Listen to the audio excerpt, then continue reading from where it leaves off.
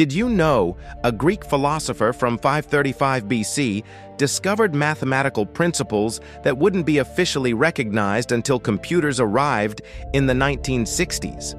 Heraclitus said, "You cannot step into the same river twice," and "the path up and down are one and the same."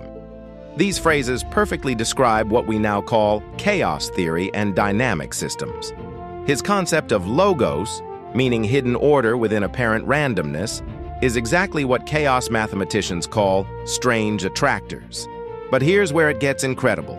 Heraclitus described the butterfly effect 2,500 years before Edward Lorenz even existed.